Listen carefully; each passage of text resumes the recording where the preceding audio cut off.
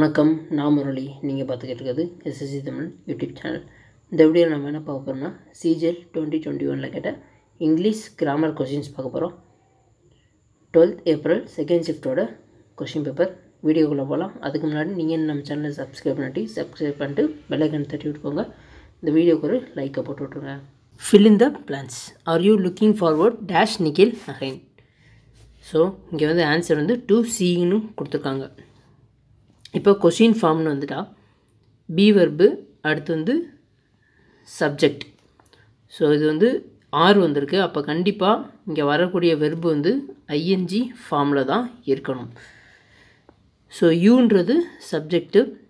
Looking forward அப்படின்றது என்னென்னா இங்கே வந்து ப்ரிப்போசிஷன் ஃபார்மில் வரும். ப்ரிப்போசிஷனாக இதை நம்ம கன்சிடர் பண்ணிக்கணும்.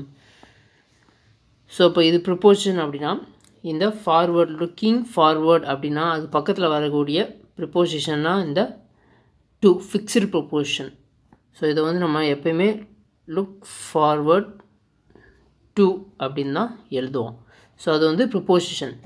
அப்போ இங்கே வரக்கூடிய வெர்பு வந்து சி, அது வந்து ஐஎன்ஜி ஃபார்மில் சீயிங்னு வரணும். So are you looking forward to seeing Nikhil again அப்படின்றது தான் இங்கே கரெக்டான ஆன்சர். இது வந்து கொஞ்சம் ரொம்பவே டிஃப்ரெண்ட்டான கொஷின் தான். நெக்ஸ்ட் கொஷின் போகலாம். Active voice, passive voice. He open the door for his mother. So object இருக்குது ஃபஸ்ட்டு வரணும். ஓப்பன்னு பாஸ்ட் டென்ஸில் இருக்குது.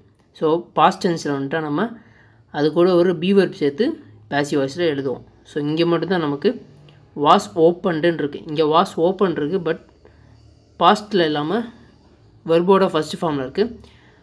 வாஸுக்கு அப்புறம் வெர்போட 3 ஃபார்மில் தான் இருக்கணும். So the door was opened by him for his mother தான் நமக்கு கரெக்டான ஆன்சர். நெக்ஸ்ட் கொஸ்டின் போகலாம். Error spotting. This is 2 grave sin to be pardoned. So இங்கே வந்து 2 grave sinல தான் எரர். என்னென்னா சின்னுன்றது ஒரு நவுன். ஸோ அட்ஜெக்டிவ், கிரேவ்ன்ற அட்ஜெக்டிவ்க்கு அடுத்து வரக்கூடிய நவுனுக்கும் அட்ஜெக்ட்டுக்கும் இடையில வந்து ஒரு ஆர்டிக்கல் இருக்கணும். ஸோ சின்னுன்ற நவுனுக்கு வரக்கூடிய ஆர்டிக்கல் வந்து ஏ. There is 2 grave a sin to be pardoned தான் இங்கே வரணும். நெக்ஸ்ட் கொஸ்டின் போகலாம். Active voice, passive voice.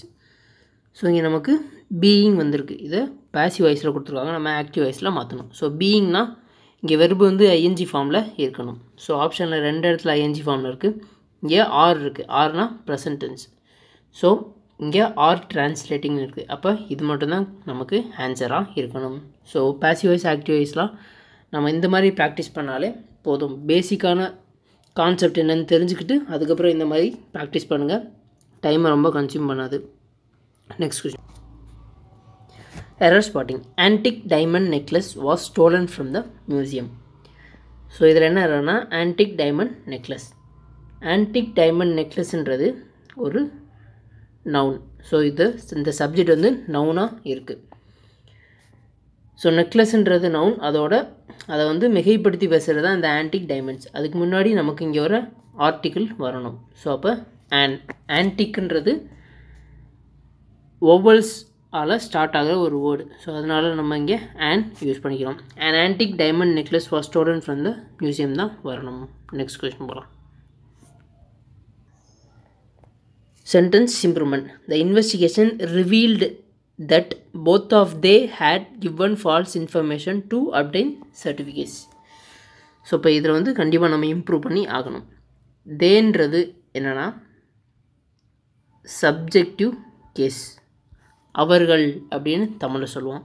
But both of அப்படின்னு வந்துச்சுன்னா அதுக்கடுத்து யூஸ் பண்ணக்கூடியது ஆப்ஜெக்டிவ் கேஸாக தான் யூஸ் பண்ணணும். ஆப்ஜெக்டிவ் கேஸ்னால் அது இது அப்படின்னு சொல்லுவோம்ல, அதுதான். ஸோ தேக்கு பதிலாக இங்கே நம்ம தெம் யூஸ் பண்ணணும். Investigation revealed that both of them had given falls information to அப்படி இந்த சர்டிஃபிகேஷன் இங்கே வரணும். நெக்ஸ்ட் கொஸ்டின் போகலாம். Direct speech, indirect speech. C set it is two good to be true. So ஒரு ஸ்டேட்மெண்ட்டு அப்படியே நம்ம எதாவது பாஸ்ட்டாக மாற்றிக்கலாம். ஸோ செட்டுக்கு பக்கத்தில் கனெக்டிங் வேர்ட் தட் யூஸ் பண்ணிக்கிறோம். இட் இஸ் ஸோ அதை பாஸ்ட்டாக மாற்றினா இட் வாஸ், மற்றது எல்லாமே அப்படியே தான் வரும். So she said that it was too good to true. So ஈஸியான கொஸ்டின் தான். Next question, error spotting. She persisted to doing what she wanted despite opposition. So persistedக்கு அப்புறம் வரக்கூடிய ஃபிக்ஸ்டு ப்ரொபோர்ஷன் என்னென்னா இன். ஸோ இன் டூயிங்னு தான் வரணும். ஸோ persisted அப்படின்னா என்னென்னா, ஒரு விஷயம் அங்கே தப்புன்னு தெரியும், பட் இருந்தாலும் அதை தொடர்ந்து செஞ்சுக்கிட்டே இருக்குது. அங்கே அவளை வந்து அப்போஸ் பண்ணுறாங்கன்னு தெரிஞ்சும் அவள் வந்து அதை செய்யணும்னு நினச்சிக்கிட்டு இருந்தா அப்படின்றது தான் இதோட தமிழாக்கம். ஸோ persisted பக்கத்தில் வரக்கூடிய ஃபிக்ஸ்டு ப்ரொபோர்ஷன் இன், டூ கிடையாது. So she persisted in doing what she wanted despite opposition. Next question. Sentence improvement. I have been wondering at taking skating as a hobby. So இங்கே ஐன்றது சப்ஜெக்டு, have been அதுக்கப்புறம் wondering அட்டுன்றது verb கிடையாது. So have been டேக்கிங்கிறது தான் verb. So wondering at வராது, wondering அபவுட்னு தான் சொல்லணும். ஏன்னா இது ஒரு phrasal verb. So phrasal verb சில இம்பார்ட்டன்ட் ஃப்ரேசல் வெர்ப்ஸ்லாம் இருக்கும், அதெல்லாம் கண்டிப்பாக நம்ம மனப்பாடம் பண்ணி தான் ஆகணும். ஒண்டரிங் அபவுட் அப்படின்னா என்னென்னா, ஏதோ ஒரு விஷயத்தை பற்றி நம்ம க்யூரியஸாக ஆர்வமாக இருக்குது, அதை பற்றி யோசிச்சுக்கிட்டே இருக்குது. இப்போ இங்கே என்ன சொல்கிறாங்கன்னா, நான் வந்து ஸ்கேட்டிங்கை வந்து என்னோடய ஹாபியாக எடுத்துக்கிறத பற்றி ரொம்ப ஆழ்ந்து சிந்திக்கிறேன். ஸோ இங்கே நமக்கு ஆப்ஷனில் அபவுட்டுன்னு இந்த ஆப்ஷன் மட்டும்தான் இருக்குது.